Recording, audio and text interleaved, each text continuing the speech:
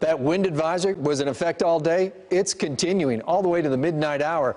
And believe me, after midnight, the winds aren't exactly dying down. We're going to have strong winds through the overnight.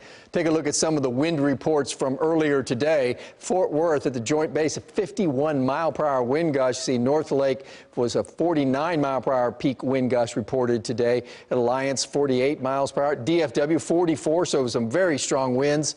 There at the end of the day, if you looked off to the west, you could just see a glimpse of the sun getting below horizon, and then it lit up the sky quite nicely. Temperatures today, 83 degrees, tied for the warmest day we've had so far this year. 65 was the very warm overnight low, both numbers well above normal for this time of year.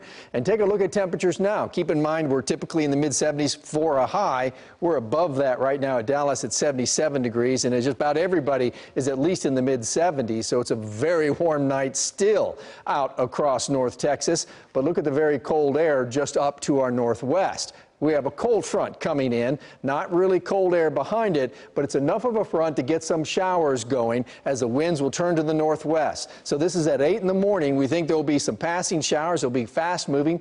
Don't expect a lot of rain, but expect a lot of wind going on right before the front and right after the front.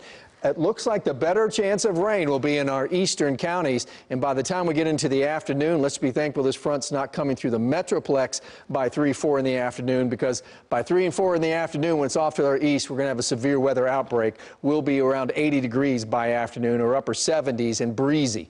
This is the next rain chance after tomorrow. It's on Friday. We're going to watch this very carefully. There's a risk of severe weather. All depends on the timing, what happens to the dry line and the cap, but I think it's late in the afternoon and early evening on Friday, the risk of some strong thunderstorms, if not severe weather, will be going on. This looks to clear out, by the way, by the weekend, and a dry weekend in store for us. We've been dry. We've been talking about this the last couple of weeks. Every month has had a rainfall deficit, and we've had no rain so far in April. So this is some good news next week. Next week, there is odds, good chances of above normal precipitation.